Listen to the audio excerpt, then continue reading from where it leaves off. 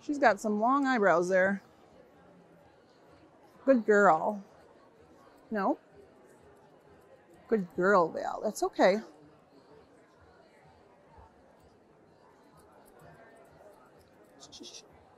Good girl. All right. And then just do the same thing on the other side.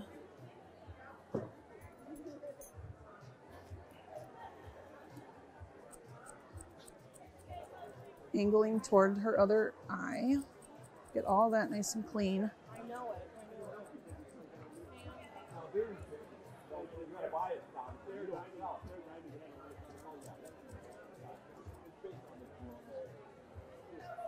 Okay.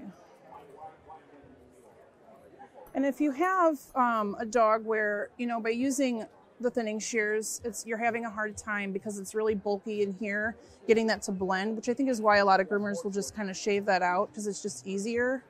What you can do is kind of debulk it with some thinning shears. I'll go in there and kind of come up, just a few little snips. And I'm snipping in the direction that her hair is laying. And then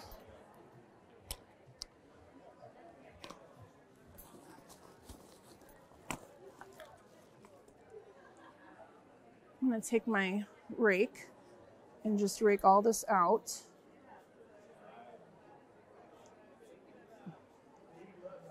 No, that's better. You can already see that's not as bulky. I've done that before, but I'm always afraid. I'm always afraid to leave a big hole. It just takes a couple little swipes, nothing crazy. And then now I can really see better, so I'll go in there and just clean that line up.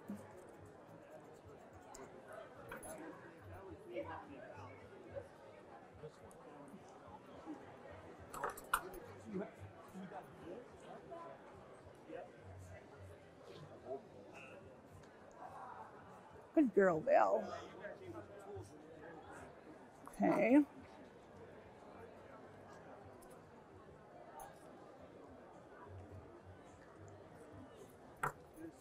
And then just rake it through after you've thinning sheared that bulk out, just to get it to lay.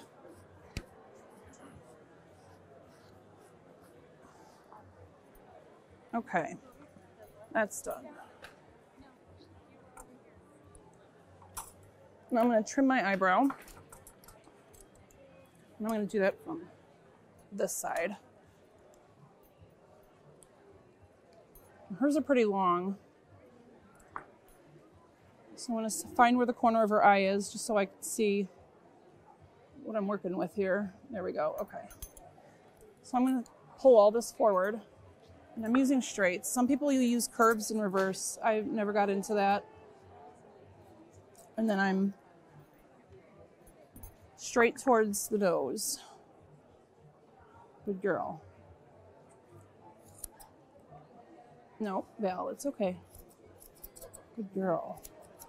Okay, get the majority of that off so I can see.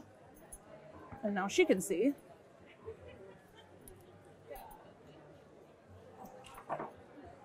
And then I'll kind of come in. It's okay, Val, good girl. And clean up that line. Yeah, I know. Your mama said you don't like your head work done. Bless you.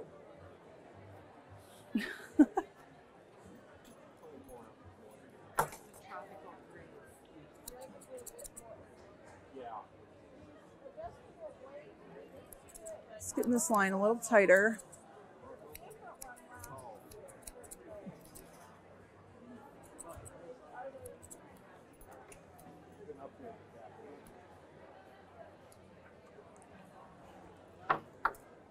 I'm going to blend this line right here to pretty much the corner of the mouth. Good girl. That's a good girl.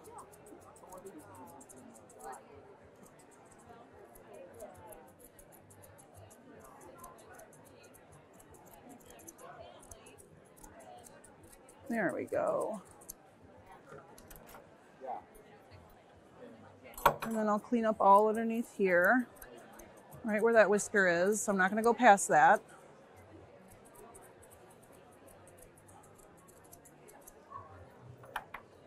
Don't like the way that's laying, so I'm just going to kind of go in there and break it apart. And I love this rake. This is the Andis coarse rake. I use it almost on everything. They have a new one that's come out, the Fine, which I use just as much. It's a lifesaver. Okay.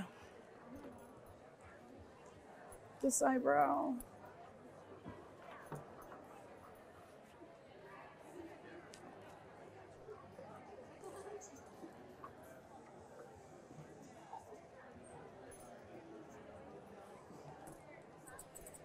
Actually, I can't do that because I haven't clipped that yet. Okay, we'll do that later. So now I'm going to clean up the ear leather, and I'm going to start by pulling all this hair out with my fingers. And you can see all that hair that's come out. And I'm just going to take the tips of my scissors, using my fingers as a guide, holding the leather so I don't accidentally trim her ear. And I'm just going to edge this ear. It's okay, honey. Good girl.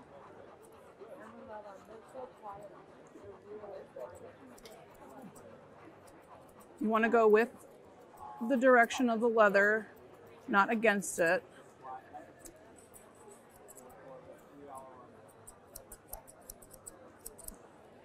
Same thing. I'm going to pull all the hair out of this little flap that's right here. Pull that out and edge it. It's okay, Val. Good girl.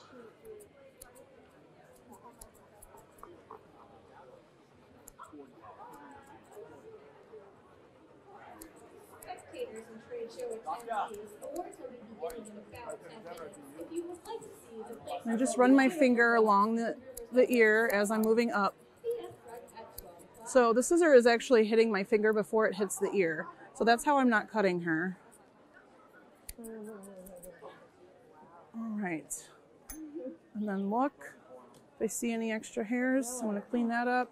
You could even go back in there now that the majority of the hair is off and re-edge it with your clipper blade. I used a 40 on the inside, did a 15 on the outside. Okay, you can see still too much hair right there for my liking. All right. To blend this with my thinning shears.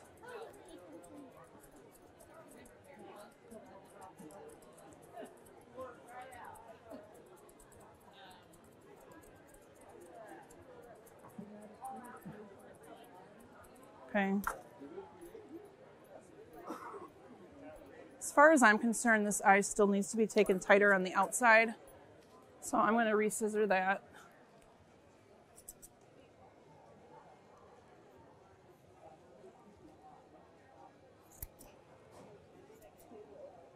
Right towards the nose. It's okay, Val. There we go, that's better.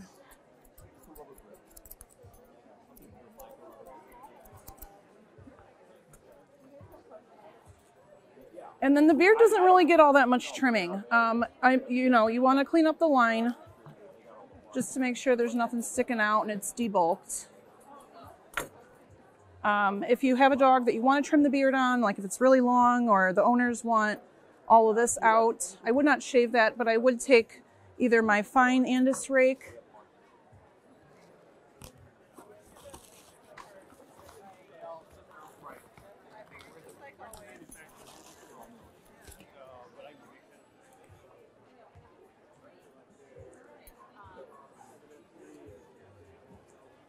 and then I'll run it through just lightly.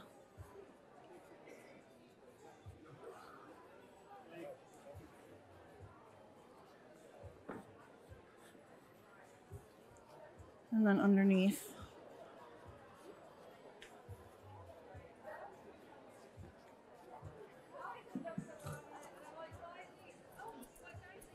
It's okay, honey. Good girl. It's okay. I'm just cleaning this line up here.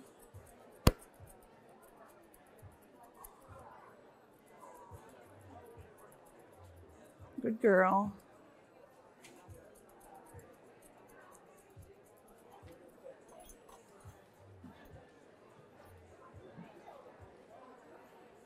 Okay, so I'm pretty much done with her head. What I do still need to do is blend this clipper line on her neck, because we can't leave it like that. And then I can look and see what I still need to do. So I'm going to take this a little bit tighter because I didn't take this all the way to the seam.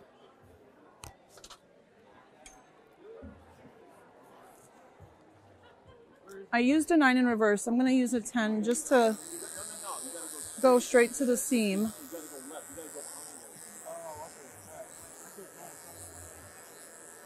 And then just careful not to go past that colic. There we go, that's better. Then I'll pull all this hair down and forward.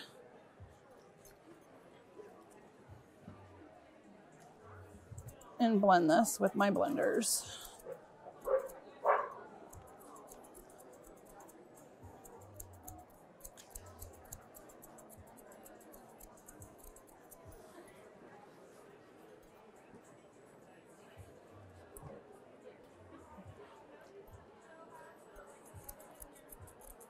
Just to crisp up that line. And then the same thing on the bottom here. Just so there's not such a drastic line.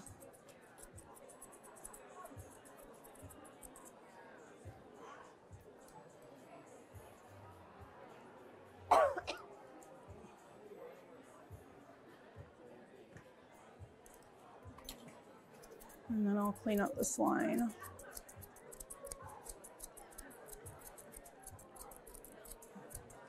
Behind the ear.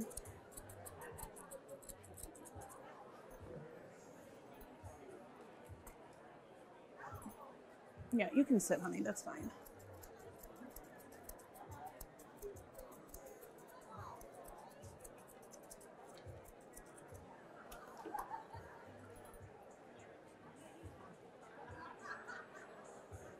And that's how I would do my giant Schnauzer head.